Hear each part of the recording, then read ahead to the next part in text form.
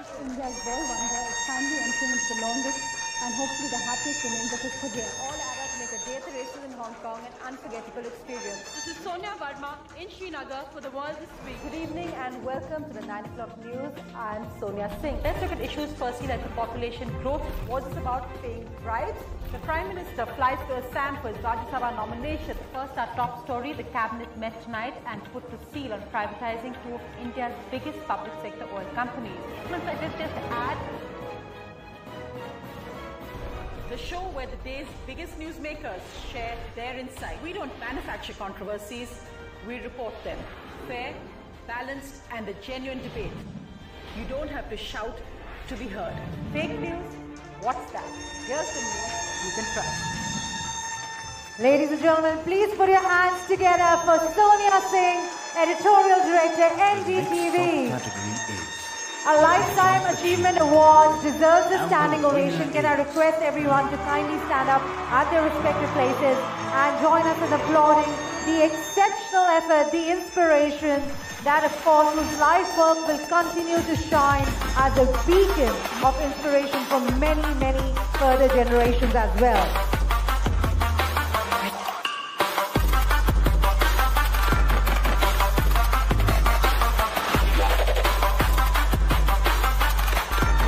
The courage to pursue dreams and leaving footprints that will guide towards greatness.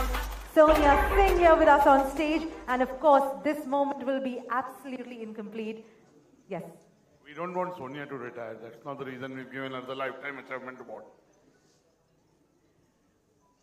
Thank you all. It is extremely humbling to get this award, and it reminds me actually of when I saw those clips of me as a 21-year-old reporting for the World This Week. Many of the young journalists here weren't born when the World This Week started.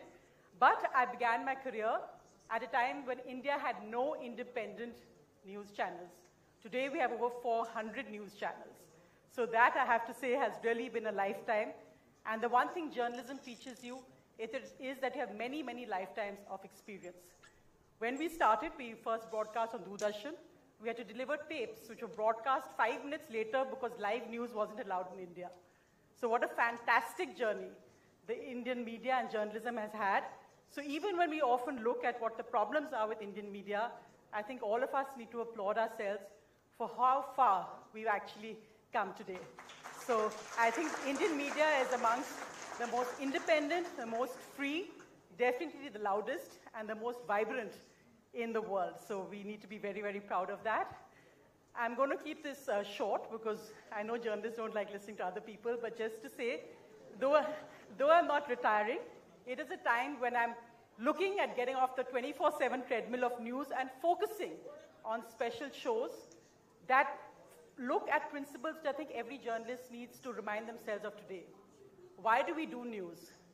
It's to inspire, it's to illuminate, and to inform. And if we're not doing those three things, we do an injustice to the people of India. I think those are the three basics, the gold standard we all need to aspire to, and I'm so proud of the young generations I see today that will carry forward that legacy.